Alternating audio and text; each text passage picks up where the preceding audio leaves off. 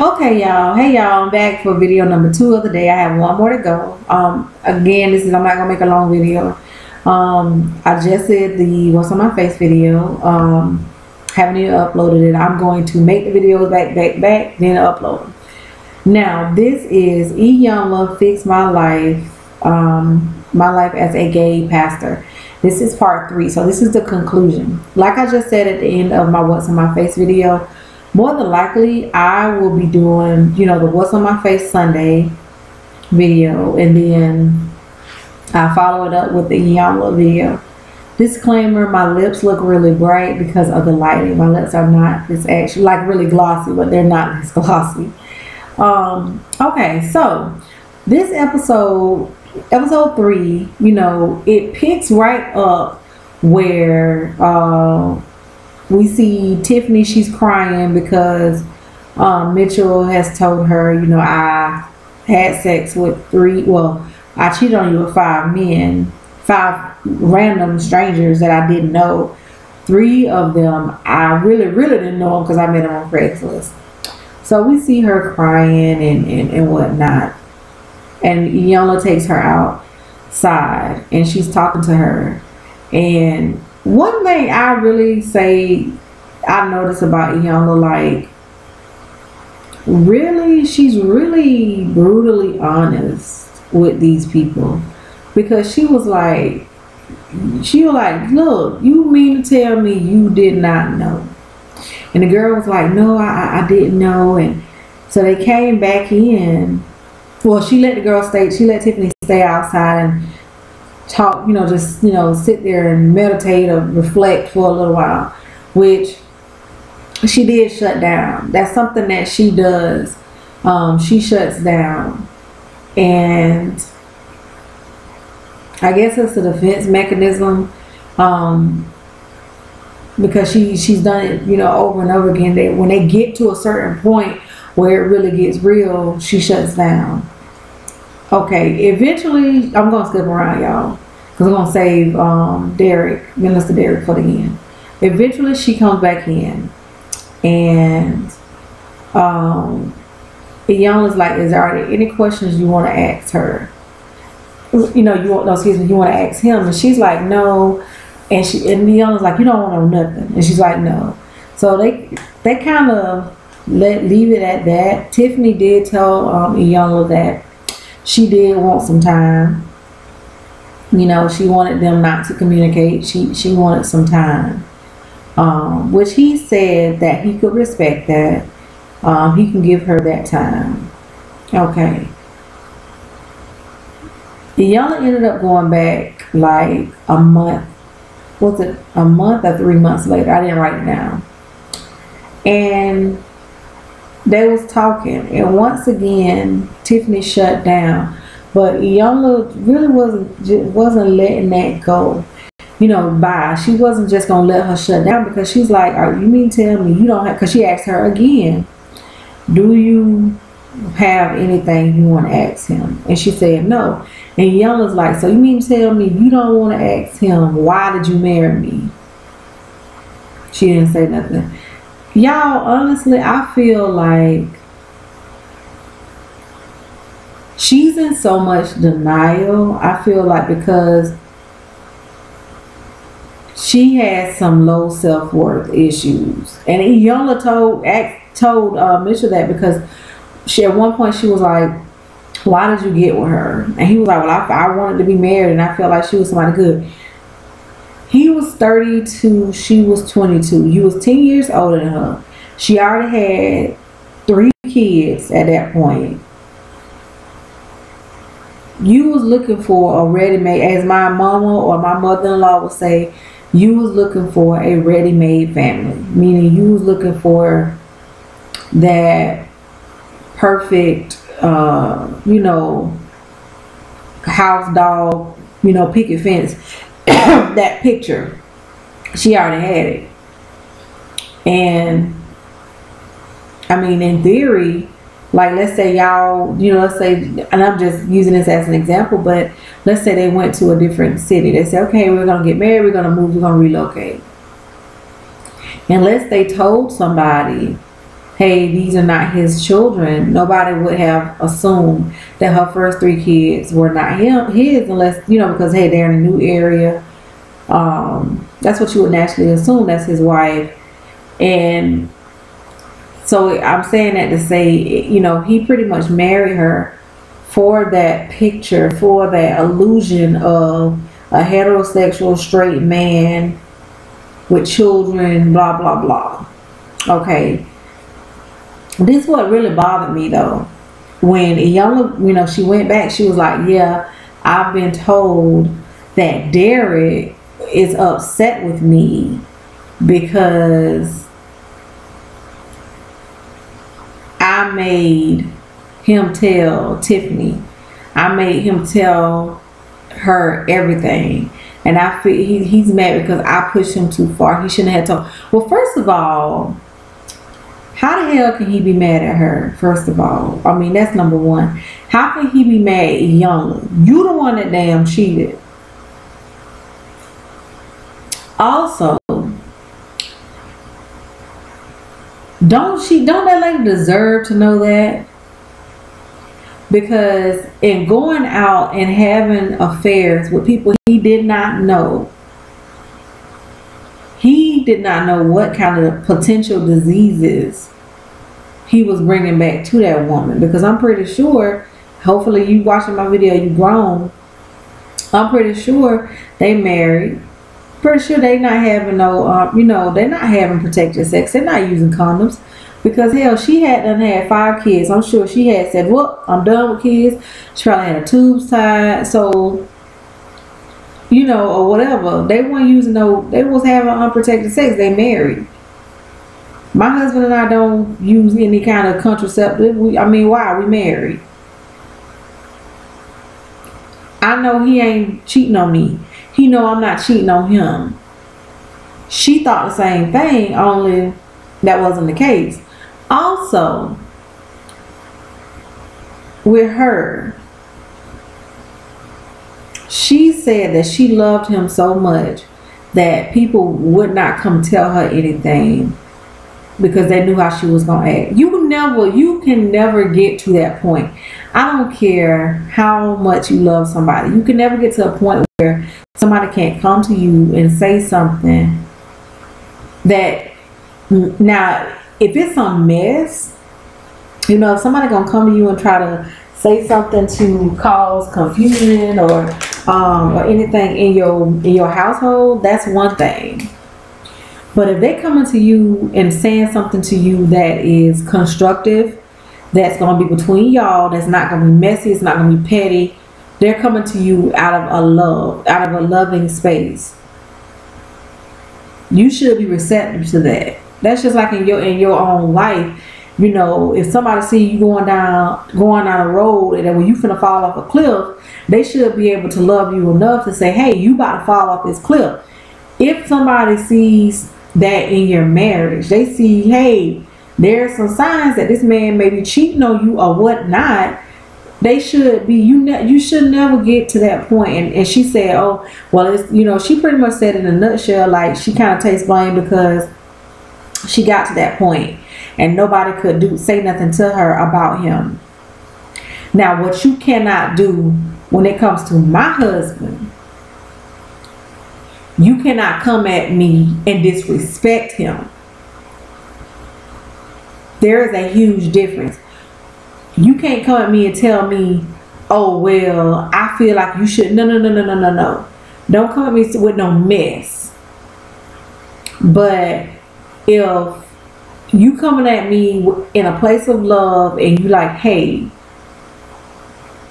this may not be my place, but yada, yada, yada, that's okay. But don't. So it's all about the delivery. And I say that because she said it had got to the point where people couldn't say anything to her, whether they were coming to her out of a place of love. Oh, thought I had some lipstick on my teeth, y'all. Whether they was coming to her out of a place of love, or whether they was coming to her out of being a sister, or a parent, you know, her mama, anybody, you know. Because I'm sure somebody saw signs She did not see the signs because she didn't want to see no signs. But I'm sure somebody else did.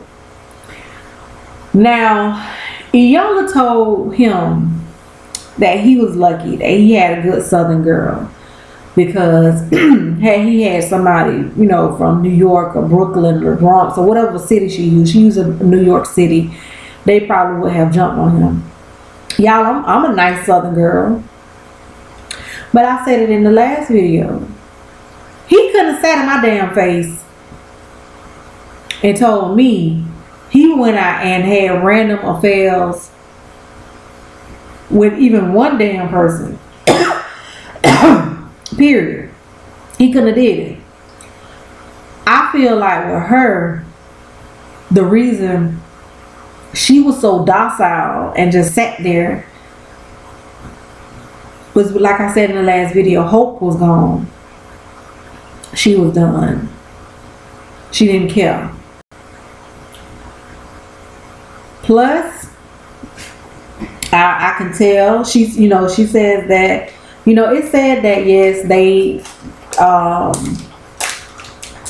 you know, yes, they have talked or whatever as far as the kids, and they can, you know, try to co-parent.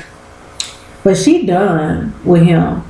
I'm happy that he eventually told her, I only married you. He put it, you know, like I said, for that picture perfect family. I married you, you know, to not seem gay. I married you to try to avoid that. Yeah.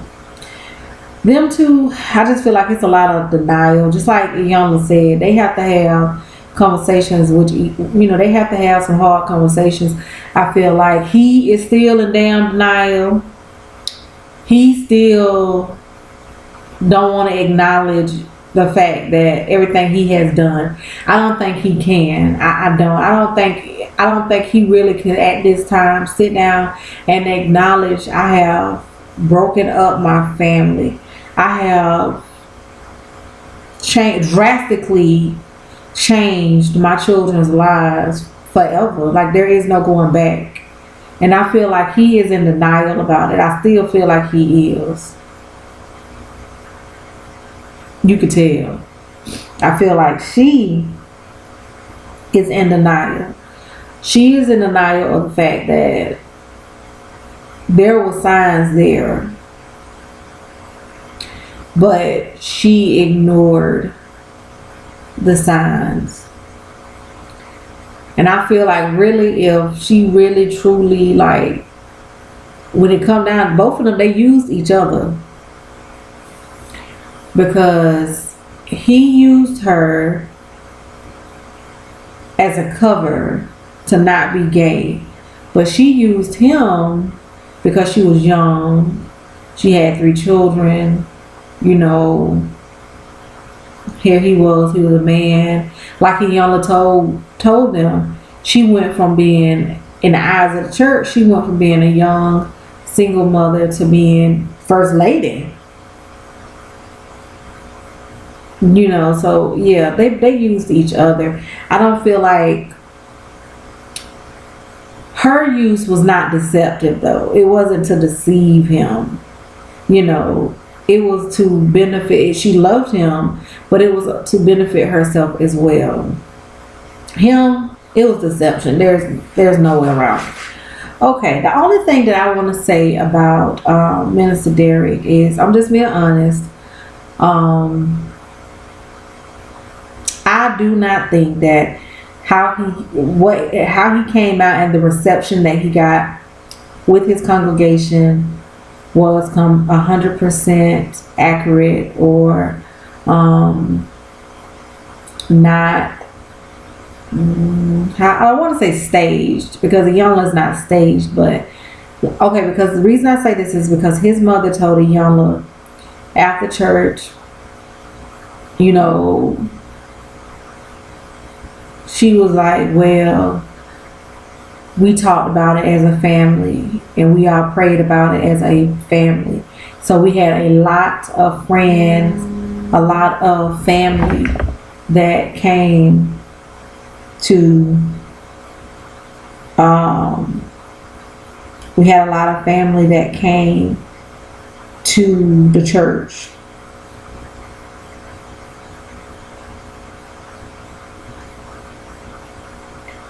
Okay. I'm really trying to choose my words because I'm in the South. We are still stationed in the South. And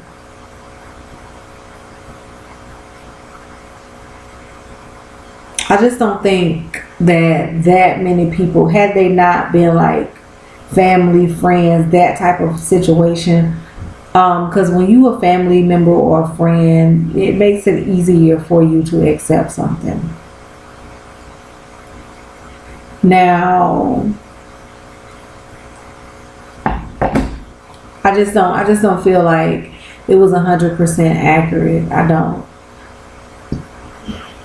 Do I feel like his ministry is over because of this? No. But I just don't feel like it was 100% accurate. That's the best way that I can describe it.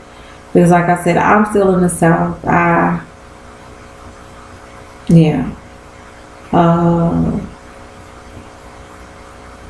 Yeah. So that's all I'll say about him. I just feel, but I liked it. I feel like it is good. I feel like it's good that if you are somebody that's, you gay or whatnot, then hey, tell the truth. I mean, so yes, I applaud him for it. But I just feel like it was somewhat,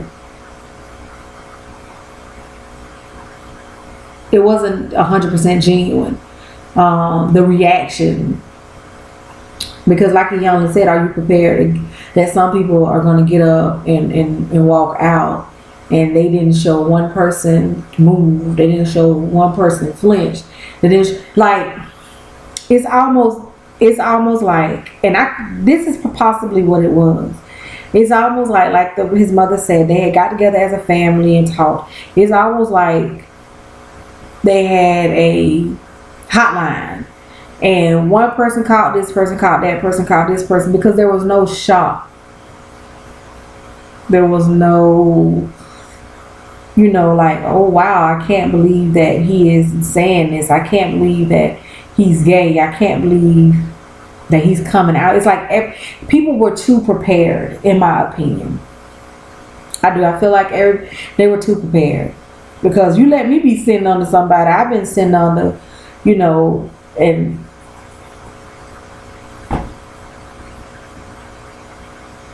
even if in my head I'm thinking he acting a little feminine, I'm not gonna just be prepared. I'm still gonna be shocked if they get up in the pulpit and say, hey, I'm gay. I'm a black man, I'm a preacher, and I happen to be gay. Even if I thought it, I'm gonna be really surprised. And I just feel like there was no real surprise. So that makes me feel like they had already been told, not by him, not by Iyanla, by that hotline, because come on now. It was white people at the church, but it was mostly black folks. And we all know. So girl, let me tell you, before you even get to service tomorrow, girl, Reverend gonna stand up and he gonna say such and such, such and such. So I'm just gonna go and let you know. I could be wrong. But as a person who has lived in the South my entire life, and yeah, who has gone to church in the South,